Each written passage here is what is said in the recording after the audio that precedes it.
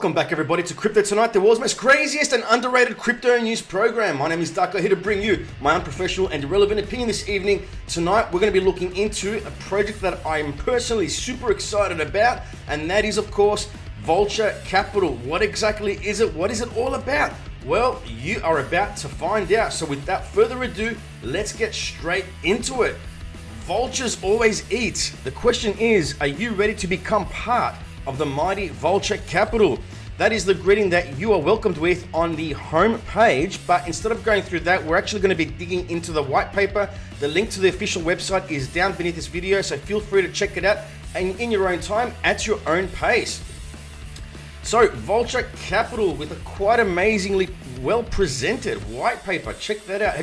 It's not very often that you come across white papers that present themselves in such a fashion, and I must say I am quite impressed. Not being biased, I'm quite impressed. The question is, are you? So moving down, the Vulture Capital Group is a community-based DAO project with a focus on use case NFTs, otherwise known as non-fungible tokens, of course, by the ERC 721 standard. The group aims to provide a simplified access to complex facets of the DeFi space of today. The group will provide a tokenized member card, or Vulture, which will work as an all-in-one solution for the participation in the protocol and group. Now, the business concept, bringing fun to NFTs. This is probably the most important thing to me personally. I want NFTs to be fun. There are so many NFT projects out there that it's like, all right, I bought it. Now what do I do with it? I looked at it once, put it somewhere, forgot about it for a year, and I still don't know what to do with it. So it's refreshing to hear of a project that is bringing out NFTs with the intention of it being bringing funds to NFTs. Using major parts of funds from the initial sales, the group will create a protocol holding these funds in AVAX. The protocol will then split the funds in 3 different sub-protocols, all with separate financing goals. To minimize potential risks, each of these pools will operate independently and in separate market segments and with different return targets. Using this strategy, the pools will use functions such as high, medium, and low yield liquidity farms, stablecoin stakings, launchpads, and other common DeFi mechanisms. Potential returns afterwards get split up between distribution to holders and growing mechanisms implemented. And here we have an example of some of the artwork that you can expect to see from the great Vulture Capital. So the theme of the art collection is based on a variety of vultures created by artist Rick Bartos and will be limited to a total of only 3,000 NFTs. Just 3,000, that's it. You heard that correctly. So they're not exactly going to be high supply, so to speak. Now, with the farming protocol, in a first phase based on initial risk and reward parameters set, the protocol will use a preset time interval of 6 days to evaluate the actions taken and will change the strategy according to new market and opportunity situation. For this, partners and oracle functions will be used in tandem to secure the best possible targets for the new interval. All rewards collected by the protocol then get exchanged onto the native currency AVAX to be distributed according to the reward collector distribution network, thereby feeding the pools, holders, and security funds alike. Now, cut of a bone, DAO, yes. After successful completion of phases 1 to 3, which we will get into a little bit later, the control of the protocol will be handed to the newly formed DAO and governed by democratic vote of bone holders. The cat of a DAO will be set up in Switzerland under current law and will be functioning as head organ of the executing body located at the same location. Holders of the governance coin Bone are in control of the parameters on which the protocol will execute its actions and can control distribution of potential returns accordingly. All changes to the protocol will need to be approved of the Cadava DAO from this phase onwards. Tokenomics, I'm sure you're all waiting and salivating over what to expect with the tokenomics. So total supply, only 100,000 bone. Now that is maximum. There will only ever be 100,000 bone tokens ever. Ever. Pretty cool, right? So initial supply, the Vulture airdrop 20,000 burn, pre-sale will be 11,000 burn. Pre-sale price to be announced. Lot liquidity 10,000 burn, Vulture farming distribution 20,000 burn, liquidity incentives 25,000 burn, team 8,000 burn, treasury 2,000 burn, advisors 2,800 burn, and marketing 700 burn, lottery events 500 burn. So there's going to be two public sales, all right? One for the NFT collection and the other for the burn collection. So the burn is the coin, the token, the DAO. Only 11,000 tokens will be sold at the public sale. That's it. Pretty crazy stuff. Pretty crazy stuff. We'll talk a bit more about that a little bit later. So moving along, burn staking fees and taxes. So yes, there will be some staking fees and taxes. I'm not going to get too much into this. I'll let you guys check this out at your own perusal, but just quickly, on the staking withdrawals, there's going to be 5% staking tax for withdrawals within 24 hours, 3% for withdrawals within 7 days, and 1% staking tax for withdrawals within 30 days. As for the rewards claimed by burn, 5% staking tax for withdrawals within 24 hours, 3% staking tax for withdrawals within 7 days, and 1% staking tax for withdrawals within 30 days. NFT tokenomics, total supply 3,000. At the sale, there will only be 600. Main sale 2,200, and marketing and lottery will be 200. Prices for the pre-sale will be 0.75 AVAX, and the main sale will be 1 AVAX per NFT. Now, as for the smart contract and the protocol consists of a network of smart contracts and oracles connected to partnered and vested liquidity farms on the Avalanche blockchain. The protocol runs requests to the Oracle services to enforce the given parameters in the given time intervals according to the orders coming from the roadmap and later the DAO itself, therefore guaranteeing a decentralized management and control of the funds involved. Now, staking pool rewards. These portals are where the rewards generated by the protocol are distributed to its supporters and NFT holders. To access these pools, the holders will need to stake their NFT together with their burn holdings to receive the timed rewards. So basically, you're bringing your NFTs and your tokens together and staking them. In a nutshell, making your NFTs actually work for you.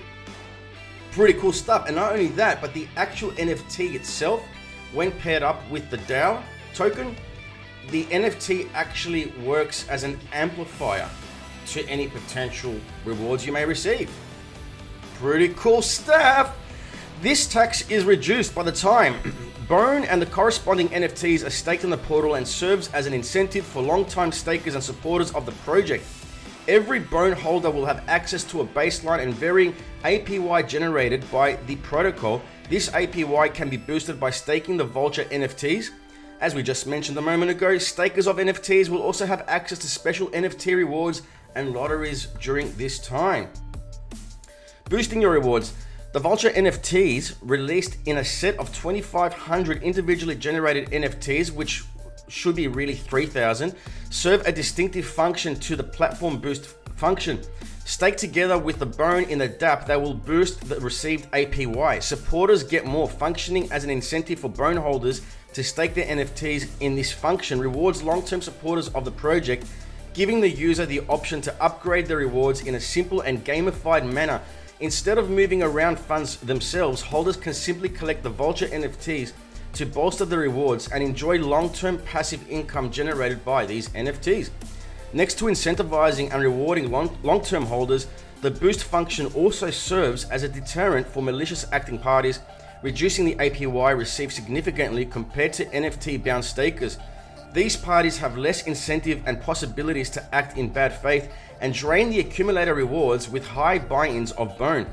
This function also secures a more even distribution of rewards within the community, not allowing single parties with big asset pools to take over the project or reward pools. The NFT set is split into 5 rarity levels, 4 base levels plus partner level, each of them granting a different boost level for the staked burn. By staking the NFT, the user will be able to virtually increase his burn stake used as base for the reward calculation. With this function, the users are able to stake multiple NFTs in the same stake and increase the received holdings accordingly. And we have a little graph there as well you can check out as well. The Vulture NFTs rarity system. So the complete collection is filtered by a rarity system defined in 4 main categories, each granting a specific boost corresponding with the level. These 4 base levels are common, uncommon, rare, and mythic, and grant the following boost levels each. As you can see there, common, uncommon, rare, and mythic, 2%, 3%, 5%, 10% boost. The DApp. Home to all functions provided to the end user and community members, the Vulture DApp is focused on simplicity. While a simple connection to Web3 will be available, the goal is to mute out all the noise associated with DeFi and provide the user instead with all the necessary information in one simple click. Functions will include the possibility to stake the acquired Vulture NFTs together with the bone held by the connected wallet. Other functions will allow the user to withdraw and or claim the accumulated assets staked. With the release and implementation of the Cadaver DAO, the DApp will also allow for easy access to voting proposals as well as an update part forecasting the new implemented changes accordingly. Now, we did mention earlier about like phase 1, phase 2, phase 3, and I said we're going to touch on that a little bit later. Well, here we are now. So with phase 1 and the start of the project growth of the base fund is the main focus. Next to the security and liquidity pots, these will receive the biggest share of generated rewards and revenue. All rewards collected in the upcoming staking pool during this phase get accumulated till launch to secure a high reward launch for early adopters and NFT holders. Progress of this accumulation will be published regularly. Launch sale, launch protocol, launch marketing campaign, and launch lottery version 1. Phase 2, starting with phase 2, the NFT staking pool for protocol rewards will be open. Until this phase, accumulated rewards will be distributed in a boosted phase for early stakers. After this initial boost phase, the reward distribution will shift towards supplying these pools with the necessary assets and slowly away from refinancing the core pool. So we've got launch staking pools, bone pre-sale, pre-launch staking rewards distribution, lottery, and partner announcements. With phase 3, the protocol is now in full function. During the distribution of the governance token bone in this phase, the focus will shift further towards funding the reward pool for stakers to secure a long-lasting reward stream for supporters of the network. So this is a long-term project. It's not a pump and dump. It's not a get rich overnight in one day, in half an hour thing. This is actually designed to be a long-term thing. So financing towards the liquidity pool of bone will also take a less important role to ensure an independent development and healthy liquidity of the Genesis LP. Phase 4 and 5, in the final phases, the control of the protocol will now be given to the governing DAO and be subject to changes according to its proposals.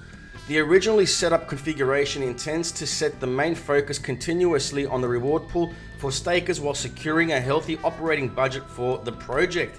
So we've got execute DAO voting and proposals, takeover execute powers protocol by the DAO, lottery, DAO performance review, further steps, and investment pool diversification protocol. The GameFi space. So the final fixed target for investments will provide the GameFi space. Being intrinsically linked to the NFT space, this is part of the market as well as has shown substantial growth and growth potential. This investment segment will be targeted with 2 separate integration goals: partnering with upcoming GameFi projects to incorporate the Vulture NFTs to provide another use case next to direct investments will be the main tools used by the protocol here. Projects to be vested by it will also be part of the proposal plan offered to bone holders in later stages. Strategies. The initial strategies are, well, with this is done to secure a fast recovery module in case of significant losses due to unforeseen market swings or malicious actions of other market participants or clients. With this system in place, the protocol will secure a steady growth towards the target capital while having sufficient backup capital to cover any accruing losses in the process. The initial 3 main pools will be split based on basic risk assessments of low, medium, and high, targeting different return margins of 50%, 100%, and 200% plus APY respectively. Partnerships. So seeing partnerships with the Avalanche network as an essential part of the successful implementation of the protocol, securing these will be the main focus of the team during phases 0 to 3.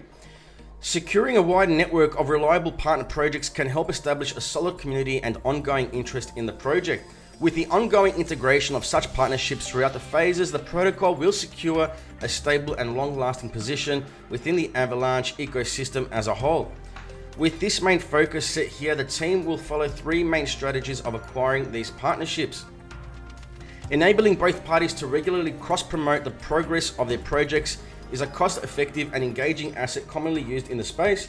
Providing partners with an active community as well as up-to-date standardized delivery of updates will be the main focus for this strategy, and having both partners profit from ongoing engagement with the product needs to be the main focus. And here we have Meet the Team. I'm sure some of you might notice some familiar faces in here if you've been watching this channel for long enough. And partnerships. Vulture Capital, by the way, I have to admit, yes, I am part of this team. So biased or not, yes, I am part of this team. And partnerships, we've already got quite a few partnerships and we haven't even really publicly launched yet. And by the way, these are actual real partnerships. Real partnerships. It's not like we're gonna get listed on CoinGecko, for example, and because we got listed on CoinGecko, we're gonna put CoinGecko logo in the partnership section when there's really no partnership. They just listed us, just for example. All these partnerships have had meetings and agreements, and they're actual real partnerships, real ones. They can be either cross-promotional partnerships, some of them can be integration partnerships, and anything else that pops up in the future we will be announcing. We actually do have more partnerships or potential partnerships coming that they're still pending. They're in talks at the moment, but it's pretty good start so far. And here we have some social. So yes, you can check out vulture.farm website. We've got the official Twitter page. The official Telegram community is now up. Telegram announcement channel will be coming soon. Instagram is coming very soon. Discord is just around the corner, and there's a contact email address as well. And finally, from the bottom of my heart, thank you so much for watching. Yeah. And going back to the team quickly and partnerships, you can see Satoshi Sean, a friend of mine, and Rice TVX, another friend of mine. Please show your support and follow them on YouTube. Here you see Satoshi Sean's channel. Lovely guy, awesome content, and he does some really interesting, very out there shows. And of course, Rice TVX, one of the big crypto bad boys out there, really interesting guy, controversial at times. And please don't forget to subscribe to this channel, Crypto Tonight, the world's most craziest and underrated crypto news program. Yeah. So there you have it, Vulture Capital. Once again, the website link is down beneath this video. Feel free to scroll through the website at your own pace, at your own perusal, and see what you think. Let us know what you thought in the live chat box or in the comments down beneath this video. And one more thing, we did go through the white paper, not the website in detail. We did go through the white paper, but if you want further information, if you click on docs, you'll see the white paper and Git book come up. The Git book has twice as much information than what the white paper shows you. Like, so if you want to know more, please check out the Git book. And if you have any questions or concerns, just leave us a Twitter on the Vulture Capital official Twitter page, or join us on the official Vulture Capital Telegram community group. Links are on the website. Yeah. And that pretty much wraps everything up for tonight. So yeah, really excited with this project. Some awesome partnerships, and again, these have all required meetings in person for these partnerships to make happen. And there's more coming as well. A lot of interest coming towards the vultures. So the question remains, will you be a bull, a bear, or a vulture? Time will tell. Again, in all seriousness, there will be two public sales, one for the NFTs and one for the DAO token for the bone. A date hasn't been confirmed for that yet. Probably won't be confirmed for at least a couple of weeks, maybe a few weeks. But please join the Vulture Capital socials for all the information, all the announcements, all the updates. And of course, myself, Satoshi Sean, and Chris from Rice TVX will also be keeping you informed with news and announcements on Vulture Capital as well. So yeah, once again, just feel free to check out the official website, and go through it at your own pace. And any questions, our socials are there to help. Yeah. All right, so that just about wraps up crypto tonight. Please subscribe, like, share, and retweet this episode. Smash that notification bell so you stay up to date with all future relevant and irrelevant, professional and unprofessional, scheduled and unscheduled, such as this one, live streams. We come to you live Sunday to Thursdays, 10 p.m. EST time, or at least we try to. It's not all the time, but we try to, we aim to. And until next time, fellow vultures, please be safe, be healthy, trade wise.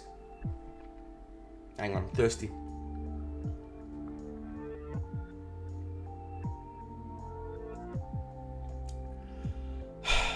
You know, drinking out of the mug tastes so good.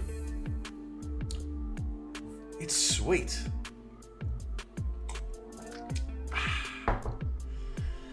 Until next time, be safe, be healthy, trade wise, and as always, rock on!